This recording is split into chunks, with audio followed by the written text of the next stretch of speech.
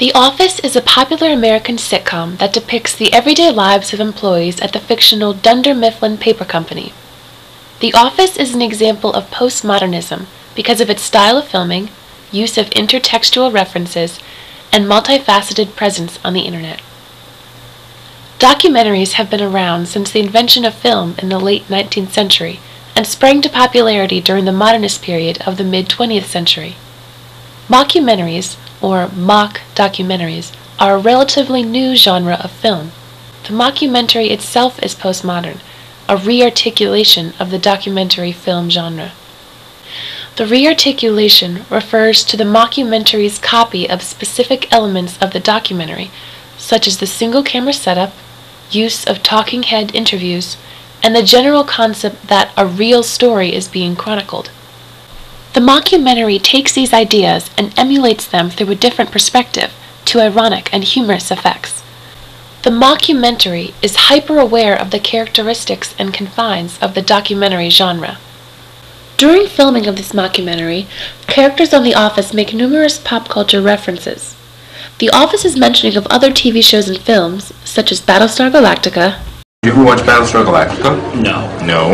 Then you were an idiot. The Apprentice. Oh my god, did you see The Apprentice last night? Of course. It's on every Thursday night, so how could I miss it? You didn't see it? No. I went out and got drunk with my laser tag team last night. Crap! Never go out on a Thursday night. What the hell was I thinking? And Lord of the Rings. Like that dwarf from Lord of the Rings. Gimli. Nerd! Are examples of intertextual references characteristic of postmodernism. Intertextual references are emblematic of the hyperconsciousness of postmodern popular culture. A hyper-awareness on the part of the text itself of its cultural status, function, and history, as well as the conditions of its circulation and reception. Intertextual references such as these produce conditions of an ironic knowingness in the audience, as the viewer notices and understands the nod The Office is giving to the existence of pop culture within the show's world. Postmodernism and The Office can also be seen through The Office's website, which shows the extreme to which The Office has been commodified. Postmodernism is best understood as the end result of capitalism's relentless commodification of all phases of everyday existence. Media available on the website include blogs supposedly written by the characters on the show, as well as photos, games, and episode guides. Online-only videos are also available, such as webisodes and music videos that add additional layers to the show.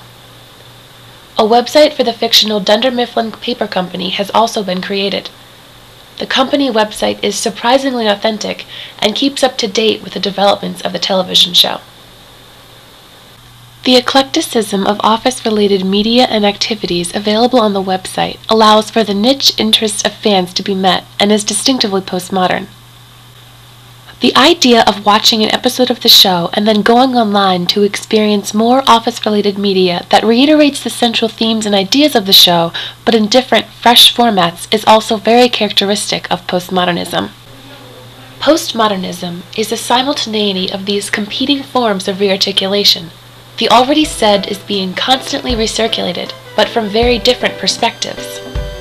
The Office illustrates postmodernism with its intertextual pop culture references, mockumentary style, and eclectic array of Office-related media on its website.